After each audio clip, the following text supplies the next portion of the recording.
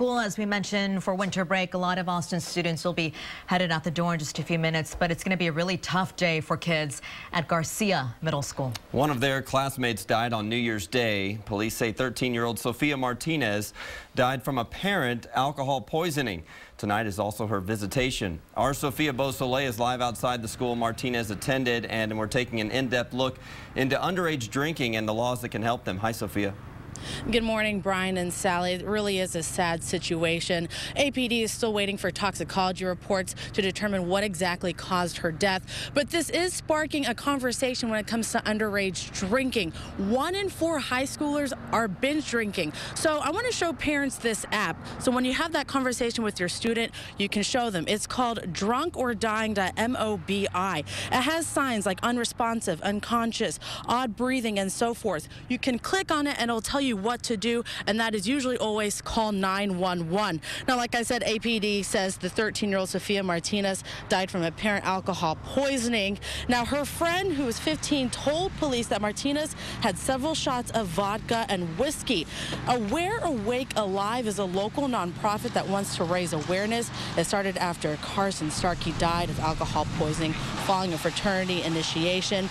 Now, that group was also behind the 911 Lifeline legislation, which is about protecting minors who call for help if somebody is in distress when it comes to alcohol poisoning. Now, this morning we have Mr. Mark Williams from the organization. How are you today? Fine, thanks. Well, thank you so much for being here with us. Explain to us, what is the whole point behind this program? We're Awake Alive exists for multiple reasons, part of which is trying to increase the education. So not only did the Carson Starkey effort result in the 911 Lifeline legislation, it also resulted in Alcohol Education Awareness Act in 2009, thanks to Senator Watson, where we're trying to put alcohol education into the schools, into the health curriculum, so kids can understand what the signs of alcohol poisoning would be. But it's not just education. It really ends up being policy, legislation, and awareness, because you can have policies in place, but if people don't know about them, and they don't know what to do in the signs of alcohol poisoning. You showed the Moby, but those are the signs. When somebody has alcohol poisoning, there's a tendency to kind of back away and think they'll be okay.